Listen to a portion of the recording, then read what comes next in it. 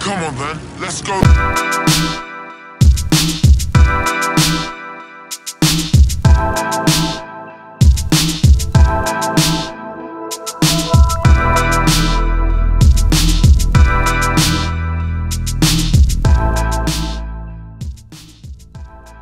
Simplicity can be something of a curse word in the gaming world, an adjective applied to casual games or the streamlining of beloved franchises. But of course, simplicity can also be a strength, a solid foundation for the production of skill, an opportunity to focus gameplay and narrative, or simply as a means to an end. The Mario series is certainly not lauded for its complexity, but its creative twists on a small group of fundamentals. But the subtraction of gameplay mechanics is also one of the main seeds of resentment players have for a number of sequences in gaming, with things like the abandonment of an entire game's central mechanics for a boss battle, some unexpected minigame, or the mandatory turret section, the latter of which often attempts to make the player feel empowered and able to face impossible odds, but almost always does the opposite, making the player feel vulnerable and ultimately unnecessary. In most modern action games, these sections appear as static defensive moments, or heavily scripted on-rail segments. But no matter the context in which they're presented, they are almost always just an insulting reduction of gameplay mechanics, feeling less like the Terminator and more like Mad Dog McCree.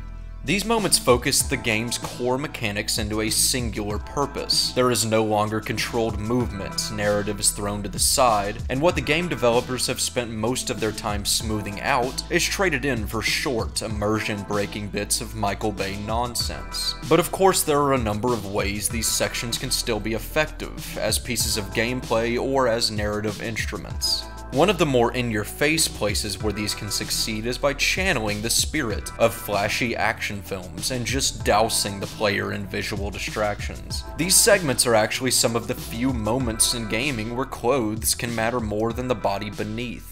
Visuals can be a huge point of contention in the gaming community, and they've never really come close to a primary concern for me, but something that is hugely important for me is visual feedback, giving the player clear depictions of what his actions are doing in the game world. A zombie game wouldn't be much if your headshots weren't met with an opening skull. There's a reason why developers commit time to crafting decals like bullet holes and big explosion stains, because they're satisfying for the player to create. And this is one of the few ways that a turret section can be an effective bit of gameplay, by making the player feel powerful with well-rendered carnage.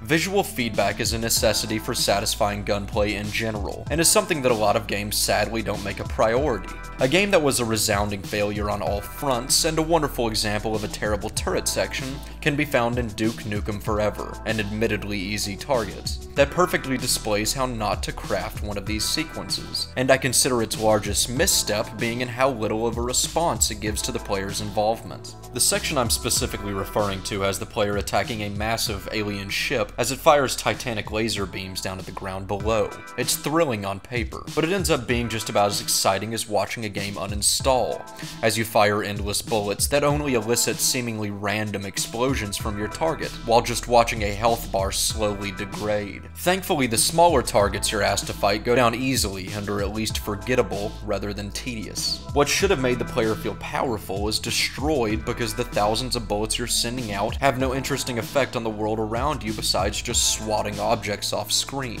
On the opposite end of the spectrum is Far Cry Blood Dragon's opening sequence, a thrillingly brief on-rails segment that overwhelms the senses by channeling 80s maximalist design tendencies. Neon colors, Little Richard, bright explosions, it's all a great time. Its biggest success though is just how much visual feedback is given to the player. Your gunfire creates massive eruptions that send bodies flying, and even if you aren't hitting your target, the stream of bullets you're firing hit the ground in a splash of particles. You could turn off the crosshair and the gameplay would go pretty much unhindered, which is a great sign. The icing on the cake is just how short the intro is, leaving you just as you get a grasp of what the hell is going on. It's a place where these turret sections fail often, as interactive transitional pieces, but Blood Dragon gives a bit of madness to set the tone for the rest of the game, and acts as a good handover from intro cutscene to main gameplay. It's not variety for variety's sake, it serves a purpose and exits the stage before the audience stops smiling. That's not to say that brevity and visual flair always create effective sequences. The conclusion of the beloved Mass Effect trilogy provides a crushing blow to that train of thought.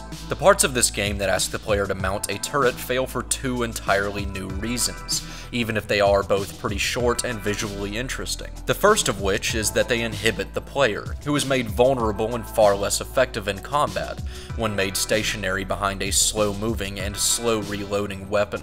If you're required to take part in these sections, the player has to be made more powerful, and the mechanics introduced have to blend well with the mechanics already established in the game. It seems thrown in to give the player variety, and keep the fans distracted while they stripped more stuff from under the hood. Like they were thinking, we made the game more linear, but the players won't notice if we give them some big guns to shoot. Mass Effect's turret sections just don't provide a good answer to the loss of your usual movement and abilities. Another series that sees a few of these moments fail for the same reasons is Call of Duty. They feel like obligatory additions, something mandated by the suits to be featured in the trailers, always trading COD's signature fast-paced combat to be stuck behind a gun. But one unforgettable moment in the series was found in Death from Above, a chilling but deftly executed on-rails mission, with simple mechanics and a long-lasting impression. It's subtractive gameplay done right. They took away pretty much everything that made Call of Duty tick, but then tossed you on a plane with some massive cannons. It was made even more incredible by the dryness of its implementation. The sound design was minimal, the visual effects were grounded in reality, and the reactions from the other people on board were casual, like you were all just working a 9-to-5 job.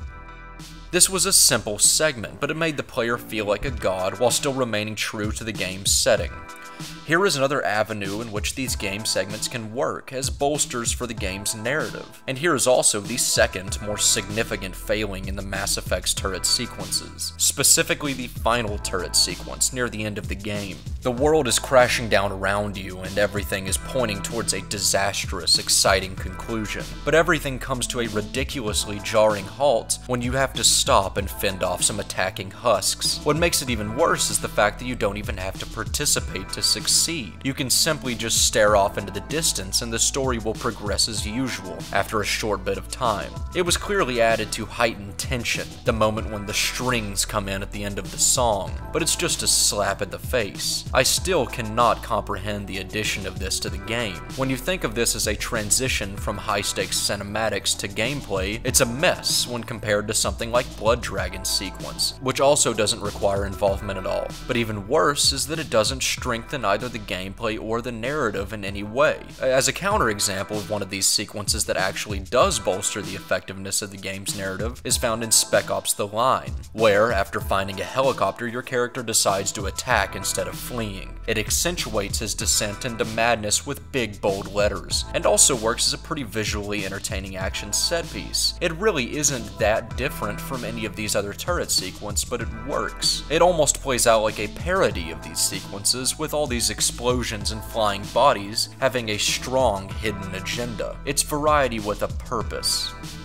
The pursuit of variety in gaming is something to be expected as more money is dumped into their creation. The money behind these games want as many people to be happy as possible, so the addition of one-off sections like these as a bit of variety, or as some fist-bumping moment of bloody power fantasy, are probably here to stay. I can't act like I don't appreciate variety, and I can't act like I don't appreciate attempts to shake up a player that has gotten too comfortable with the game's mechanics. Massive changes that come without warning can create some of the most memorable experiences in gaming. It's not hard to be affected by sudden twists, and there's a reason why M. Night Shyamalan's early movies were such a success. The biggest problem in these is that they just aren't that fun to take part in.